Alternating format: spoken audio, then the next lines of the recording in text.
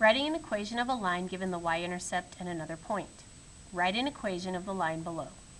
So I have 2 points on this graph that they're giving me, 2 dots. This one is the y-intercept. If we know the y-intercept, usually the easiest equation to write is slope-intercept form. Y equals mx plus b. Okay? This is my slope, m. That's my y-intercept, b. So I need to figure out what both of those 2 values are. Well, this one is easy, the y-intercept, because they're showing it to me right here, right? That value is -3. And I have y equals, I still don't know the slope, x, right? So now I need the slope number.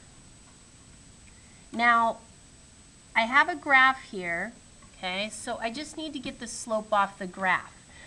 I could use kind of this big triangle here between this point and this point.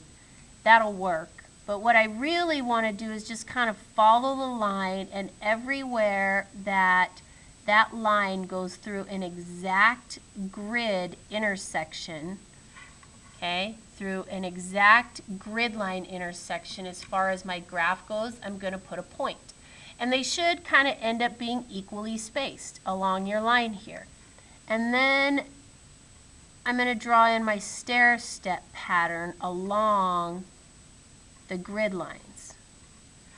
So the pattern here to get from point to point along my line is I have to go down 2 grid lines, or 2 squares, or 2 units, down 2, over 1.